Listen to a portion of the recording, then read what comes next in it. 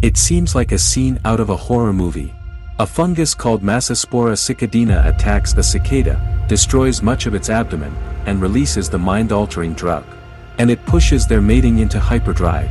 Stage first infected males respond to mating calls of both males and females and attract healthy males through flicking their wings, a behavior only observed in healthy females. This altered behavior aids in infection of healthy cicadas. Massospora start to eat away the cicada's genitals, abdomen, and butt, replacing them with fungal spores. From there, the cicadas wear away like an eraser on a pencil. The fungus manipulates the behavior of the insect to keep the host alive, maximizing spore dispersal.